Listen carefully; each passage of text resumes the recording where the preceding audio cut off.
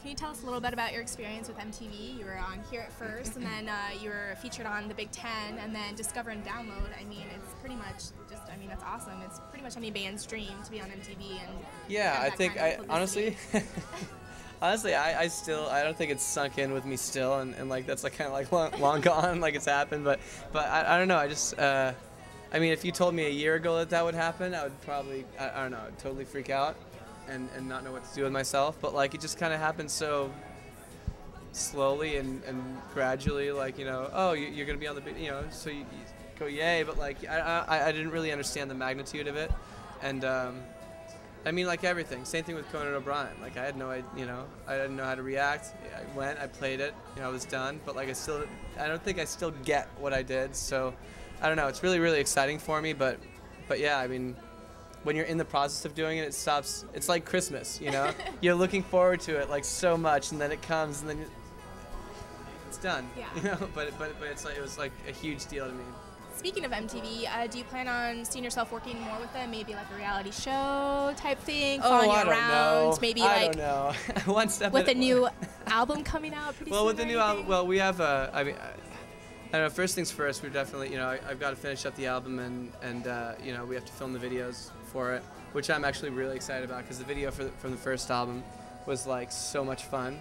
It was like a totally surreal experience. That was like one of the most amazing experiences for me so far, and so I'm really looking forward to that. And I don't know, like everything is open right now at this point. Like there's so much ahead of me, and we're really only getting started, and we. You know, I mean, we weren't even gonna like market this album in the first place. We were just gonna like let it be and like, you know, go straight for this album, this next album. But you know, we decided to put it out there, and it's just had a much bigger impact than I thought it would. And so we're really pleased with it. And yeah, I'd love to you know, I'd love to work with MTV on, you know, a lot of different projects, and we'll see how it goes. I mean, right now I'm doing like some MTV tours for MTVU, and that's really fun, and they're filming a Six Flags show, so that's going to be really cool. So I don't know. What is the #1 advice that you've been given, like as an artist, that you could pass on to unsigned bands out there and unsigned artists that they could live by in hopes of getting noticed? Like, that would probably be focus mainly on the fans, because they're the only ones that are going to get you anywhere, like in the first place. I mean, you can send as many press kits as you want. You can, you know, try to get noticed. You can try to get into South by Southwest and do your thing. You can do all this thing, but if you don't have, like, buzz basically translates to fans. I mean, you know, people talk about buzz like it's like, you know, something a band has or hasn't, but it really comes down to like, you know, do you really have, you know, the people backing you? And you know, you can make a great living, making tons of money, getting your music out to tons of people, doing it completely alone without a label, and you know, you don't really need anybody, and so I mean, I think, you know, every band out there should really focus on the fans first. Everything else will come, but just, you know, work on getting a recording as soon as possible, and then work on getting the fans to hear it. This is a little segment I like to call Getting to Know John from Secondhand Serenade. I got a little, not so personal questions, but a little fun questions. That's fine. All right, I'm game. So if you could play with any band or person, dead or alive, who would it be and why? But, you know, I could say something like, you know, I could say like Simon and Garfunkel. They're alive and they're amazing. I actually got to see their show like 3 years ago, I think, when they did like their like little reunion tour, and it was brilliant. But, you know, I don't know. I think mostly I'd like to see myself, you know, get together with a band like Jimmy Eat World or something. I've been a huge fan, and they've evolved through time, and you know, they just, you know, paid their dues, and they've been brilliant album after album. So yeah, probably them.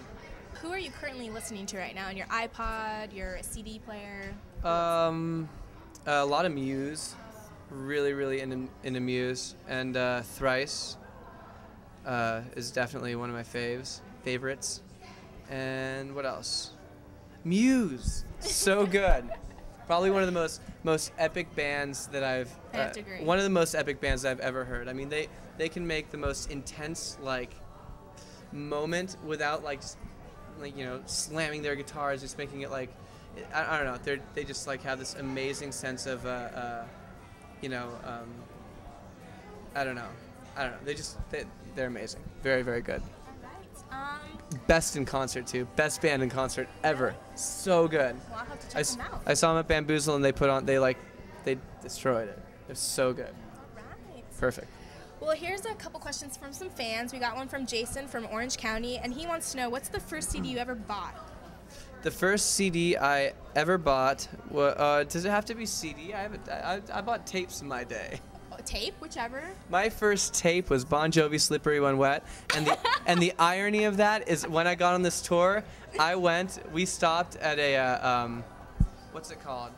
Like a Walmart. We stopped at a Walmart to pick up a few things, and like towards the very beginning of this tour, and I bought Bon Jovi, Slippery When Wet on CD so we could listen to it this whole tour. And it's like, oh my God, still one of the best CDs ever. On my last tour, we actually closed it out. I was touring with this band, Power Space, that's actually on this tour, and also this band, Monty R.I., that was brilliant, so good. And the last day of the tour, we closed it out after I played, because I was headlining.